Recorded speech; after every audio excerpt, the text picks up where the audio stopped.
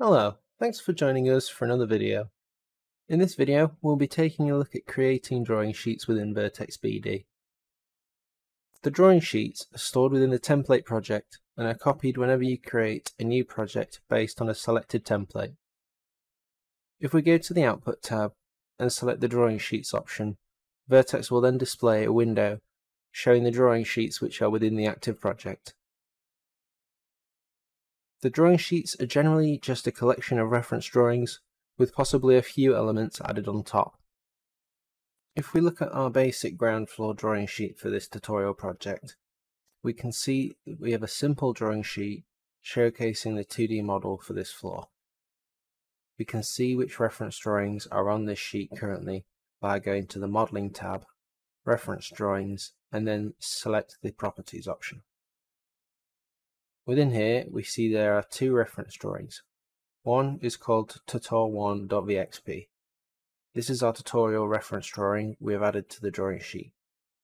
The other, ground_walls.vxp, is the ground level wall layout within the project. Once we create more in-depth drawing sheets, which include things such as our title block reference drawing, these will also be located here. Let's have a look at creating drawing sheets within Vertex BD. Creating drawing sheets is a simple process and is essentially just a matter of adding the reference drawings you would like to be a part of your drawing sheet together. Firstly, go back to the Output tab, then select the drawing sheets, and this time we're going to select the New button. We then give our new drawing sheet a file name and a title, and then once done we click OK.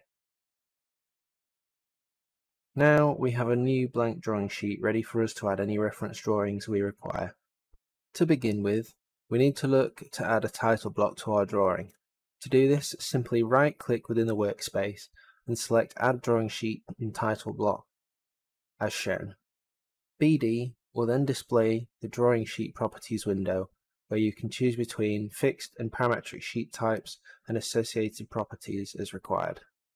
In this example, we'll utilize the fixed sheet option and we'll select the A2L.vxp option, which will give us an A2 size drawing sheet and title block.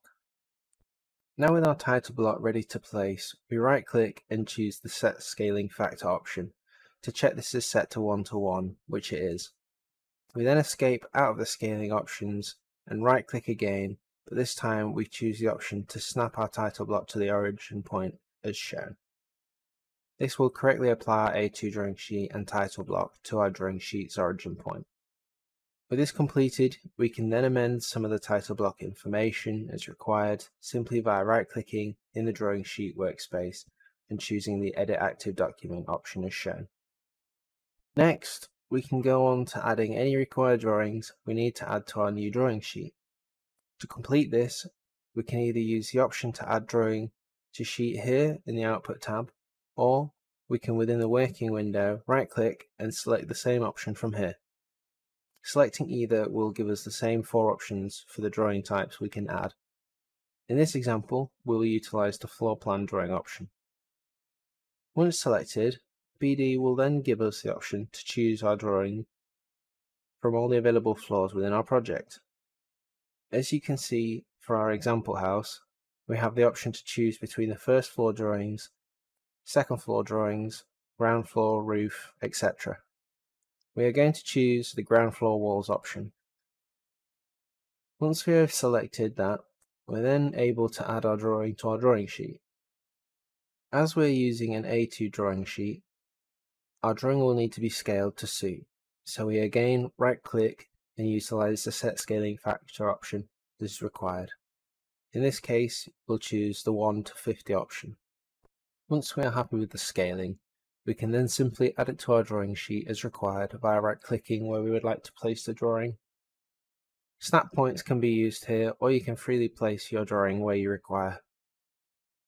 Once we have completed scaling and placing the drawing, we have added our first drawing to our drawing sheet successfully. At this point, we can add more drawings to our sheet if required by following the same steps again, or we can save the drawing sheet as shown. Next, we will take a look at creating a more advanced style of drawing sheet, including multiple drawings and also a cross-section view. Firstly, let's add our ground floor walls drawing again, but this time slightly smaller so that we can fit a few more drawings to our sheet. As per our previous drawing sheet, we will again create a new one, and as per last time, we will right click, select Add Drawings to Sheet, and add our ground floor wall drawing from within the floor plan drawings. Again, as per last time, we will scale the drawing as shown.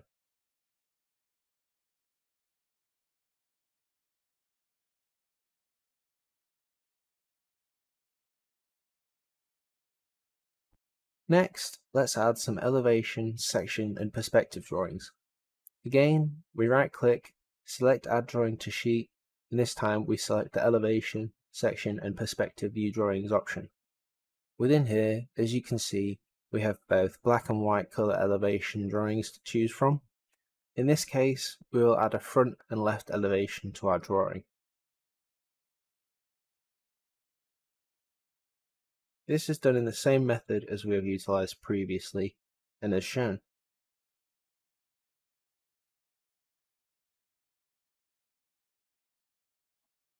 Let's take a look at including a cross-section view. To do this, within the Output tab, select Define Cross-Section View. Then select two or more points to define your section line. The arrow indicates the viewing direction. Hit Confirm on your keyboard once you've defined your required points. When defining a section view, you always want to make sure you choose the sections model. You can select how far you want to see from the section line from the view by entering a distance here. If you enter 0, you will be able to see it all the way through to the other end of the structure. We then enter a label and give the view a name. Now that this view has been defined, we then can update the view by going to the Drawings menu and selecting Update Views. This gives us a list of our project's individual view drawings and now includes our new one. This we select, and then once selected, we make sure both the Update Views and Update Model options are checked, as we haven't generated those yet. With these options selected, we can then press the OK button. BD will then ask for a scale to be entered. In this instance, we will stick with the default scale. After the view is generated, it will open on screen.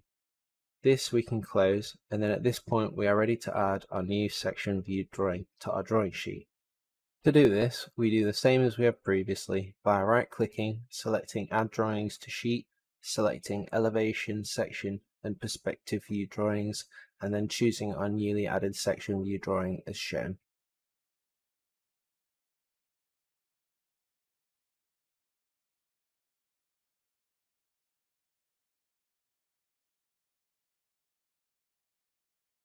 Next, let's have a look at adding another kind of view.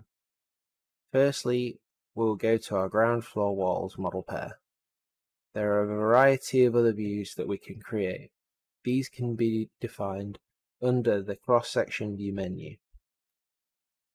As you can see, you can define a variety of different views here. Let's have a look at creating a new perspective view. This time we will select the elevation model, as we are taking a view from the exterior of the model. Once selected, BD is now awaiting us to select the location where the camera will be placed to generate the perspective view.